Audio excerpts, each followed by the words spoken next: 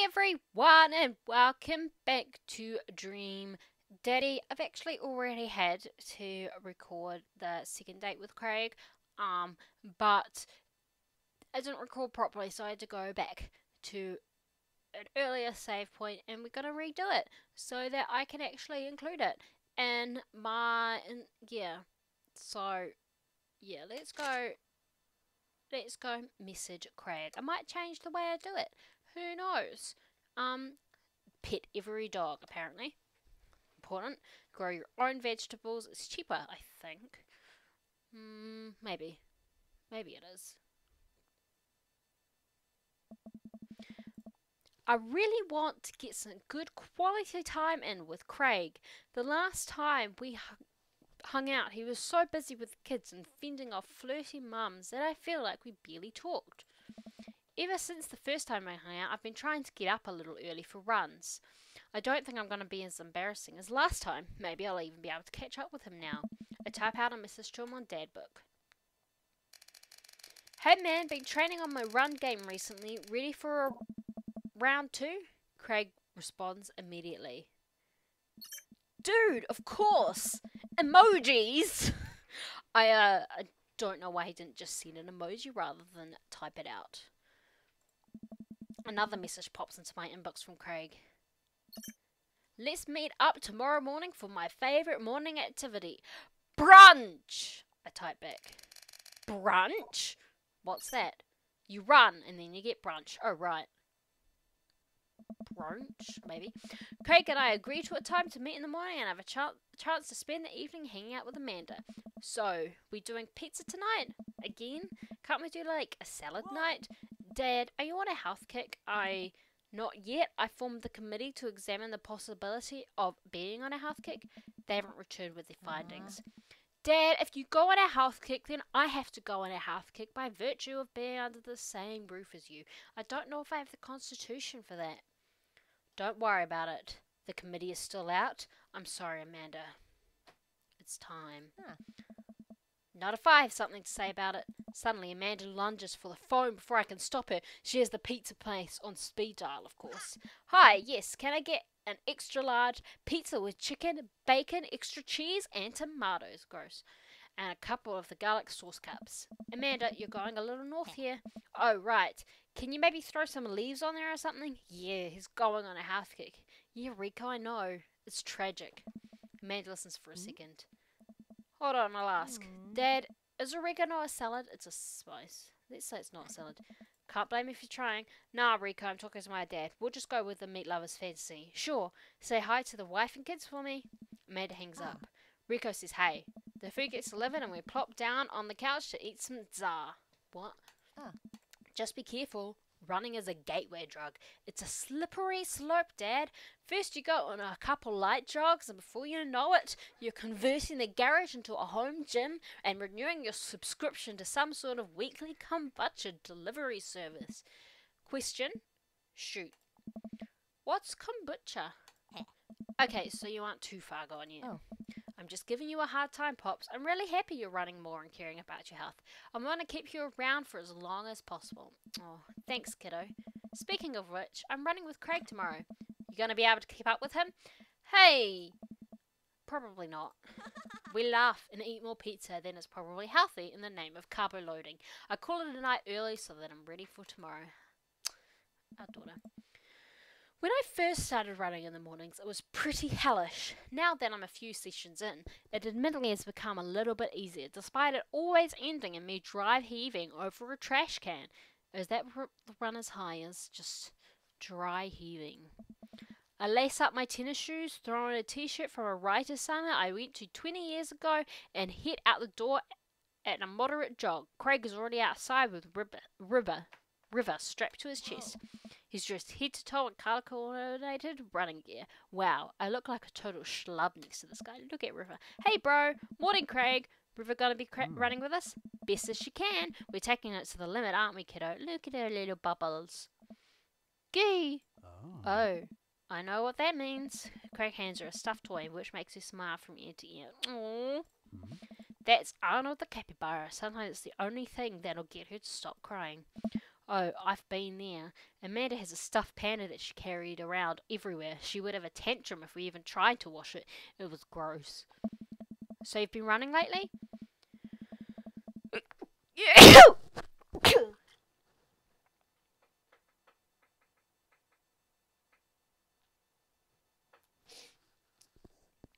I may or may not cut that out. Every morning for 30 minutes. I'm basically an elite athlete by this point. Huh. Well, I'll try and keep up. So where we headed? I was thinking that we could do a couple laps around the park. Okay, that sounds reasonable. Then we'll do some hill climbs up a slope. Okay, I can probably handle that. And then we'll close it off by doing some wilderness survival hike running to increase our agility. I'm suddenly struck with the overwhelming need to crawl back into bed. That sound okay to you? I usually like to throw some timed murder sprints in there, but I'll go easy on you since you're a beginner. That sounds like something I am able to physically do. Bro. Great, let's get started. Oh. Craig and I finally arrive at the park. A few other lone joggers make their way around the perimeter, and River waves enthusiastically at everyone we pass. Oh, it's a lot more peaceful in the mornings. Aside from birds chirping and River gurgling away in the stroller, it's pretty quiet. Alright, good warm-up. That was the warm-up. Hey. Let's start the show. Hey. But wait. Craig reaches into his bag and tosses me a water bottle. I fumble it, but thankfully don't drop it. Oh. You gotta hydrate, bro. Good advice. I will too. I take a long drink from the water bottle and feel reinvigorated. Man, I don't drink enough water. Hey! I look down and pick up Arnold, River's toy, and hand it back to her. Must have dropped this. Thanks for looking out, bro. Nice. You ready? My body is collapsing in on itself. We finally finish our however many 10th lap around the park. I'm breathing heavily, but I can't believe I actually didn't lose Craig. He's even breathing heavily too, which makes me feel a little better. I look down at my shirt and notice that I'm drenched in sweat. Huh. Almost looks like a frowny face. That's one. What? Hey. I'm just kidding. Good hustle out there. I'm really impressed. You're way better than the last time I launched you off a treadmill. Yeah, man, you really pushed me to my limit just now. I can't believe I held on. Sometimes you just need someone there with you to push you to do your absolute best. I'm glad I could be that guy, bro. Who's ready for hill climbs? Blap! Oh. There's my little cheerleader. Jerry, you ready? Let's go to the middle one. You bet! Craig takes me to a separate portion of the park where there's a steep hill that seems to go up forever. I strain my eyes to see some other joggers at the top. So what do we do now? We run up the thing. That looks like a lot. Jerry, there's two things you need to know about this hill. One, don't stop running till you get to the top. And two, Craig points to the top of the hill. That's not the top. What? Let's go for the long one. Oh, let's do this. I don't know. I finally reached the top of the hill after making my way past what I originally thought was the top of the hill. Once there, I hunch over onto my knees and gasp for air. My lungs are like daggers poking my ribs. I can feel my heart in my ears. River, I'm having a moment, please. Whoo, boy. Craig looks like he's taken a beating as well. Ha! So he is human. Jerry, put your arms on your head and stretch out your elbows. It'll help you breathe better. I do as Craig says. It feels a little better, but I'm still in agony. And here. Craig tosses me the water bottle again. I hydrate like my life depends on it. Thanks, dude. Nice. Phenomenal work. You feel that lightness in your head? That's the runner's high. Oh, that's it. I thought I was just, dying. Want to take it slow for a bit? I would like that very much. As we're catching our breath, River starts crying. What's wrong, sweet pea? Do you want to play with Arnold? Craig looks around us. Oh boy, man down. I think we lost Arnold. River keeps wailing. I've abandoned my child's toy. We gotta find him, dude. It should be simple, right? We just gotta retrace our steps. I remember River last having it down at the bottom of the hill. Craig and I jog down the path, searching high and low for the stuffed capybara, which Craig takes the time to explain to me is a large rodent native to South America. We get to the place where River might have dropped it, but it's still nowhere to be found. Looks like we've got a mystery on our hands. We have to get to the bottom of this. I suspect foul play. Looks like this is a prime case for world-renowned Detective Dadley. Dude, it's time for a bro adventure. A bro-venture! Yes. Oh. We high-five and decide to jog back to the park to see if we can find any leads. Oh. So it looks like there's a couple more places to check and some bros around here that we could interrogate. Sounds good. Wait, who's good cop and who's bad cop? I think about it for a second. Well, I think that with your stature and overall resilience, you would make an intimidating bad cop. But on the other hand, you do have an adorable baby strapped to your chest, so that softens the edges a bit. Oh. All valid points. I think you would make a great good cop because of your congenial attitude and willingness to try new things. But then again, I've seen how you get when there are too many commercial breaks during a show, so you have the potential to be a scary bad cop. I don't want to have to watch Meet Hal in 3-minute segments with 5 minutes of commercials in between. And they're loud. The commercials are too loud. I just want to watch my shows in peace without people yelling at me to buy wiper fluid and stuff. Hey. Case in point. Let's play it moment by moment. Oh. Smart. So, where to, Brotective? Let's go to the playground. We go to a small playground at the edge of the park. A couple of kids play in the jungle gym while parents watch on the nearby benches. Over one of the benches, I spot a familiar face. Let's talk to Joseph. Let's see what Joseph's up to. We jog over to Joseph, who seems to be engrossed in his book. Joseph!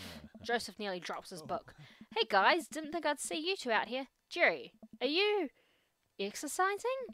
Sure am. You know me, I just love to run and be healthy. That's kind of my whole thing. What are you reading? Oh. Oh, just a book on knots and rope tying. Oh. For boats! Boat ropes! Right. Say, you didn't happen to see a stuffed capybara around here? What's a capybara? Nice. It's a large rodent that's native to South America. Joseph thinks for a second. Haven't seen one around. I'll tell the kids to keep an eye out. Your kids are here? Joseph looks around. They were here a second ago. Must have gone exploring around the park. Do you know where they could have run off to? They're kids. They get into mischief sometimes, but they always come back. That sounds a little suspect, Joseph.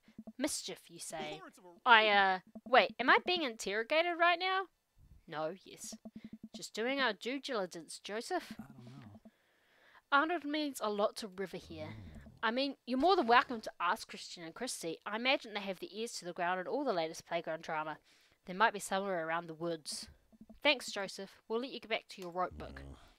Boat ropes! We're back to the playground. Let's try to calm River down. This is a pretty nice playground. Might as well get a couple swings in. What about Arnold? Maybe having a little swing might calm River down. Might buy us some more time. You're right. She's about to go nuclear. This might prepare her for the possibility of us not being able to find Arnold. Life is cruel and tough, but at least we'll always have swings. Craig straps River into the baby swing and gives her a gentle push. She giggles. I take a seat on the swing next to her and immediately realize that I'm stuck. River seems to love that. Craig eventually helps me out of the swing and we decide to get back to the investigation. We head back to the playground. I wonder if there's any clues left. Let's see. Craig and I, two grown adults, walk onto the playground and begin examining it meticulously for clues. There's no forensic evidence here, no stray capybara hairs at least. After searching fruitlessly for some time, we look up. All of the parents are staring at us. We smile and wave as we awkwardly slink off. We head back to the playground. Okay, let's go to another part of the park. Where to now, bro? Christian and Christy are might be at the woods. We make our way to the outskirts of the park. There's a couple of benches by the dense tree line. Looks like Robert's here all by himself. This also seems like the perfect place to look for clues. Joseph twins must be around here somewhere. Look for clues. Craig and I search through the outskirts of the woods, hoping to find anything that may lead us to Arnold. There are a couple of cigarettes and empty beer cans scattered around the thicket. This is probably the hot spot for EG teens to hang out at night and say swears and stuff. But it doesn't look like there was any recent activity that might be capybara related. This might be a dead end, partner, bro. Turn to the woods. Let's talk to Robert. Maybe Robert saw something. We walk over to Robert's bench. Hey, Rob. Don't call me that. Okay. Hi, Robert. Don't call me that either. Okay. Hey, buddy. Oh. What are you up to? Oh. Thinking. This is my thinking bench. Oh. I have to get a solid 2 to 3 hours of brooding in per day. Filling quotas. Have you by any chance seen a small stuffed capybara around? A capybara it's a large rodent native to South America. I know. Oh. So have you seen one? Oh. A stuffed one, not a real one. That would be weird. Let's be good cop.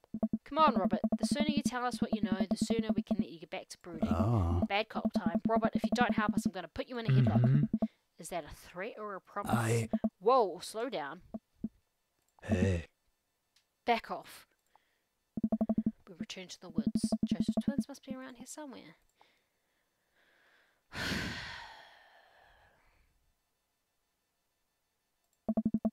I've deduced where we should go next. Let's go to the field, because we haven't tried the field yet.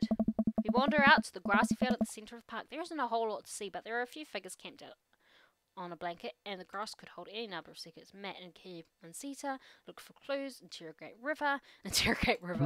Wait, let me try this. It's always the culprit you least expect. I get eye to eye to River, who still looks like she's on the verge of tears. Good. Hey, sweetie, believe me, nobody wants you to find your capybara more than me, but we need more clues, and I think somewhere in that baby brain of yours you might have something that'll lead us to the perp. So what do you say, kiddo? Mleh. I turn to Craig. We're getting nowhere with the witness. Okay, field, let's look for clues.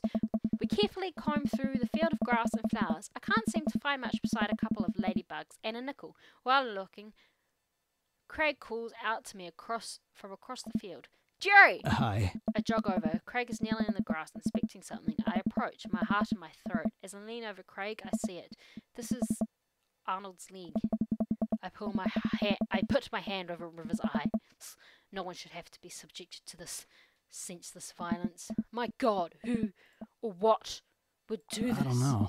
I don't know, but now I think we might be dealing with something beyond our grasp. I can't look at this anymore. I turn around, trying to wipe the image of the stuffing strewn across the ground from my mind. I don't know.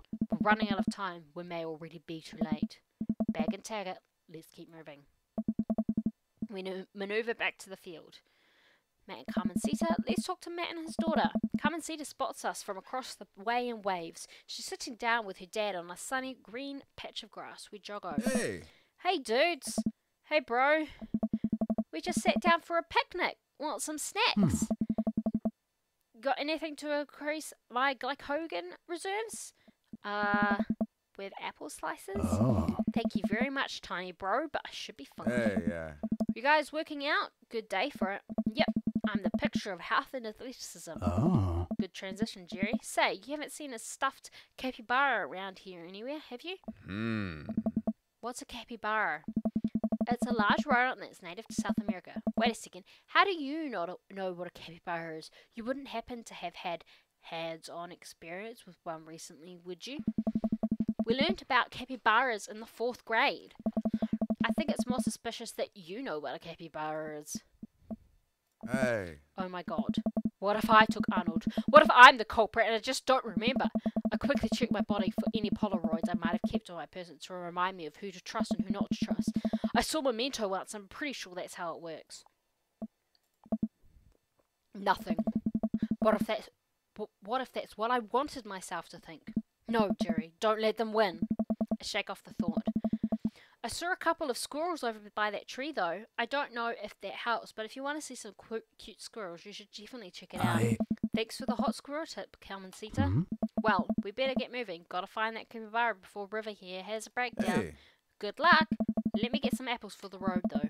Carmen Sita hooks me up with some road slices. We're on our way.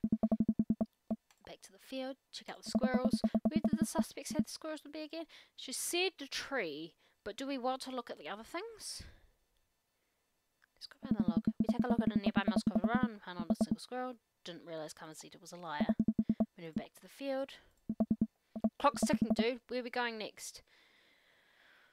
Oh, God. Check out the playground again. Back to the playground. River has had enough of the swings. Her mind will be singular focused on Arnold until some other Johnny come lately plush comes along, or her next nap, whatever comes first. Okay, let's go to... Starting to put the pieces of this case together, or I have indigestion. We better keep moving. Let's go back to the woods. Turn to the woods. Joseph's twins must be around here somewhere. Let's talk to Robert. Time to call Robert again. We will go over to Robert's bench. Oh, Christ, what now?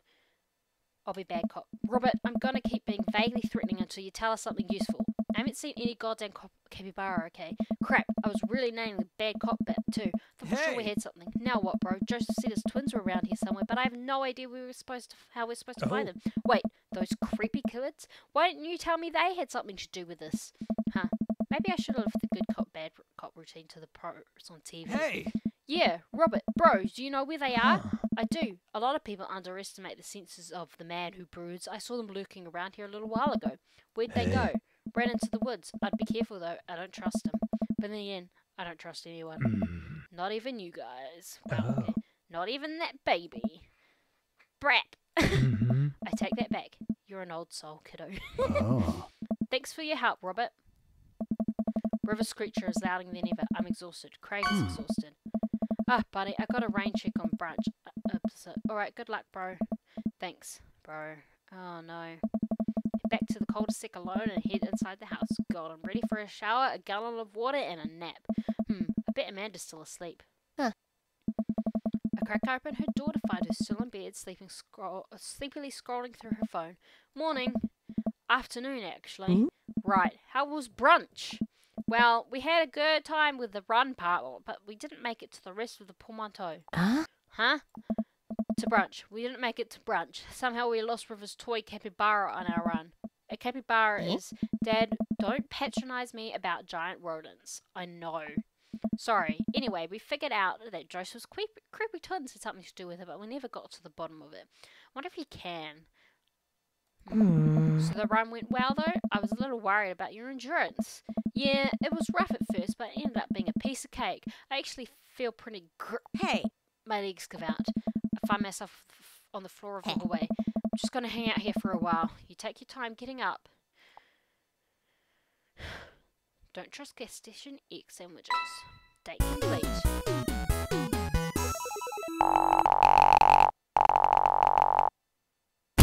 Hey, Oops. at least he didn't place last. Oh, see. Good lord. Okay. Not so good then. That's not so good. Try to exercise regularly. Just make me. Okay. Some fun stuff ahead of us. Okay.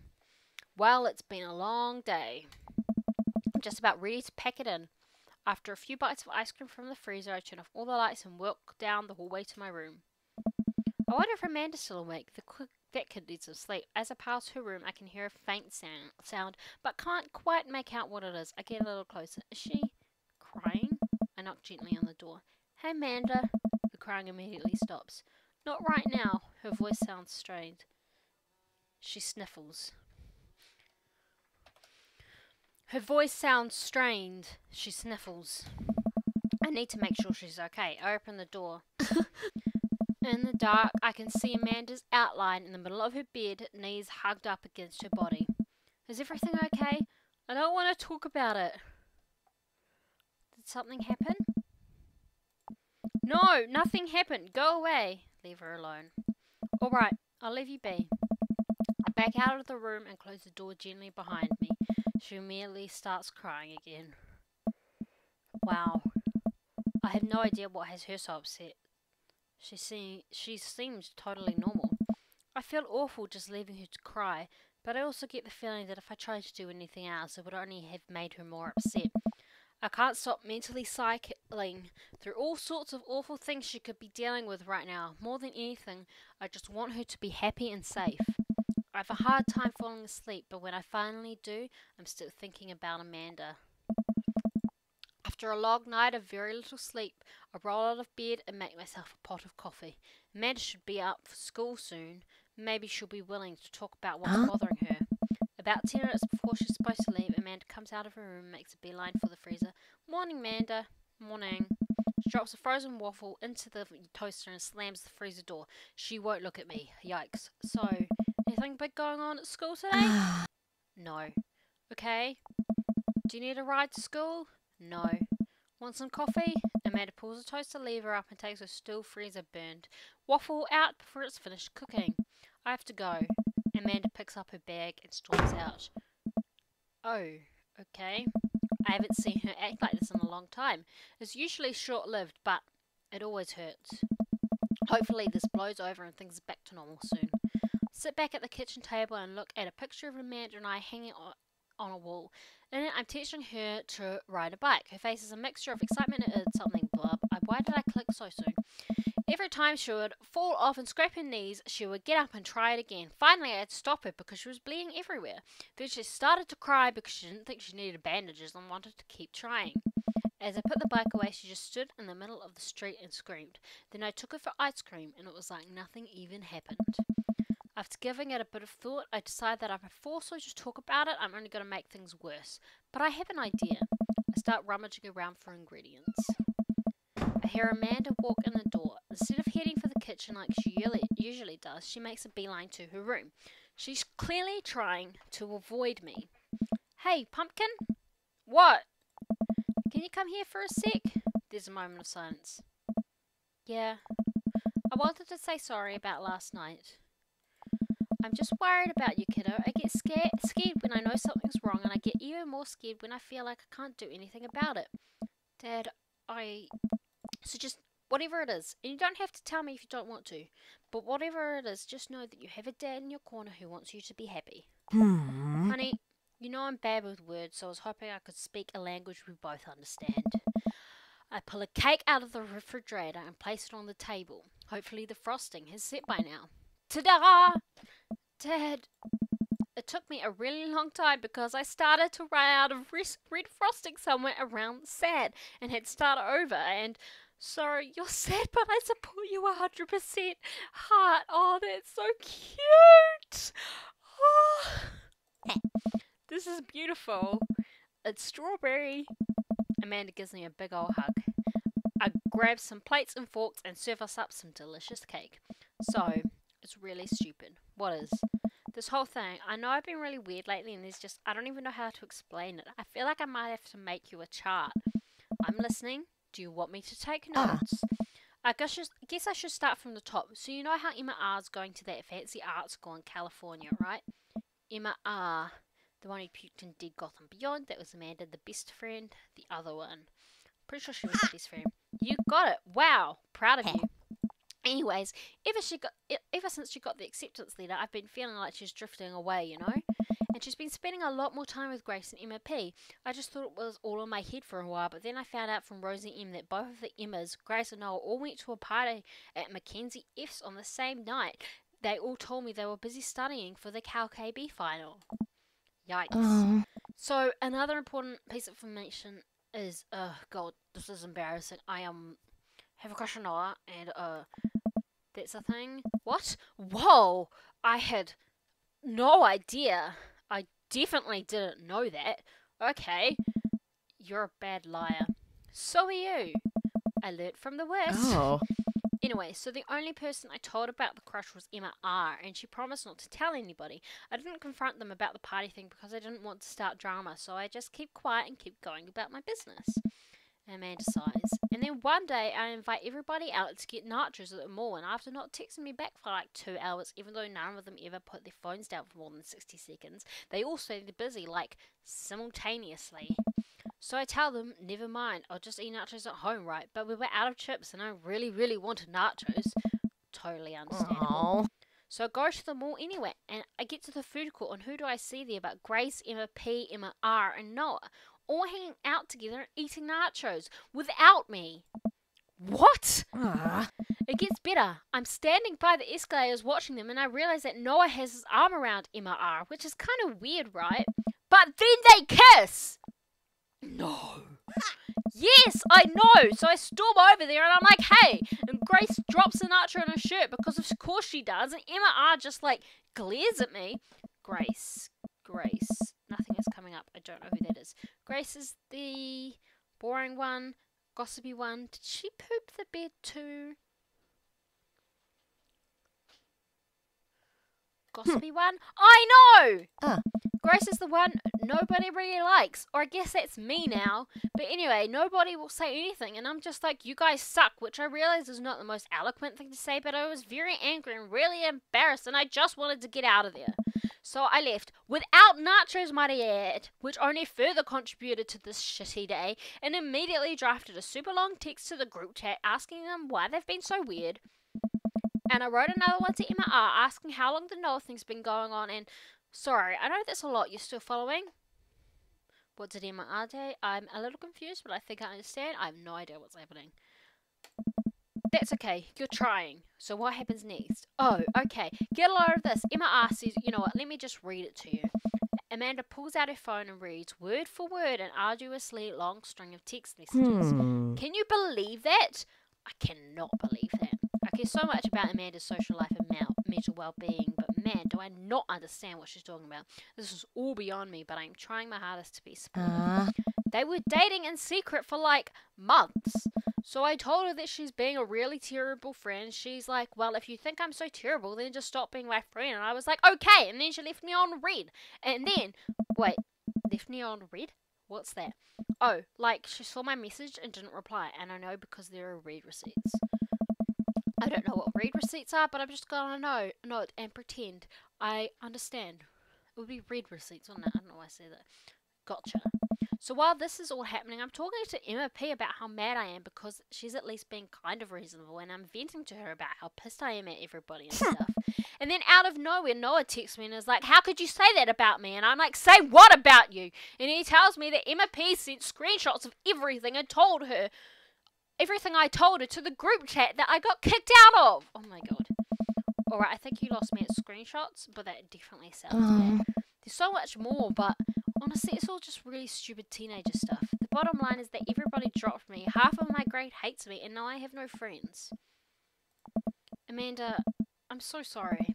I most expected from everybody else, but Emma R's been there since Dad died. I can't believe she would just stab me in the back like that. Not even that mad that she's dating Noah. I'm just super upset that she lied to me about it for so long. Amanda stabs at the remnants of her cake. Okay, I take it back. I'm kind of mad she's dating Noah.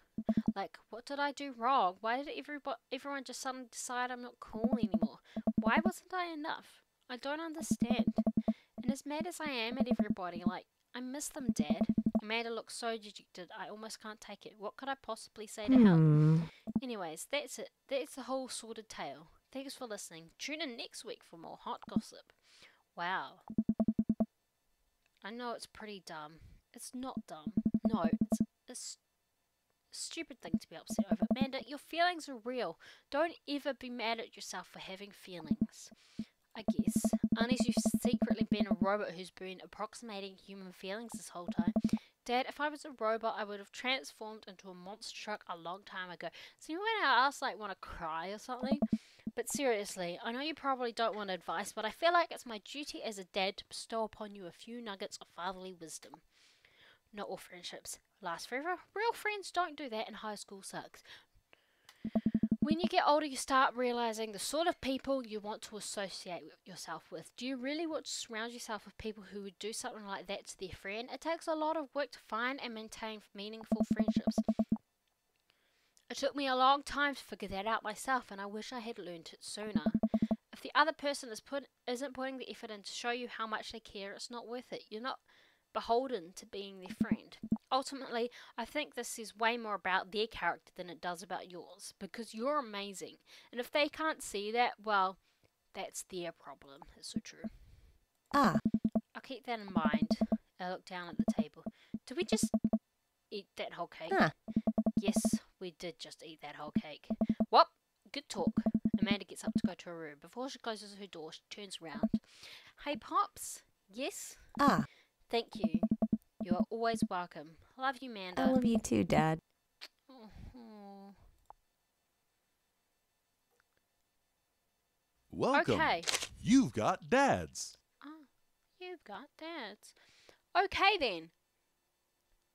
Well, then, I guess that is that for this episode. We got a bit of a information drop from Amanda. We got a C with our date with Craig. So like, yeah, but not so good. I guess next time, maybe second date with Robert. But then we've got S's with Damien and Hugo. Maybe we should look at them. And then look back and maybe Robert or Brian. But we'll decide that in the next episode. That's all for this video. Thanks for watching and I will see you next time. Bye!